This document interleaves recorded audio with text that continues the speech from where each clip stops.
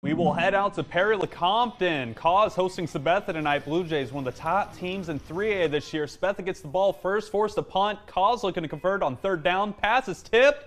Sabetha's chase freight channels. Wow. Troy Polamalu, what a play. Look at him dive in there. He's got good hair, too. The tip pass, scoops it up. Just like Troy. Yeah, that would set up Sabetha in Perry territory. 7 plays later, big physical offensive line pushes Colin Minold in for the score. 7-0 Jays.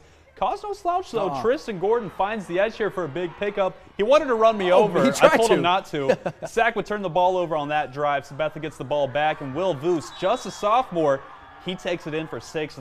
As the KSNT go down on opening night, Sabetha wins 30-0. Oh, my goodness. A pick right before halftime, too.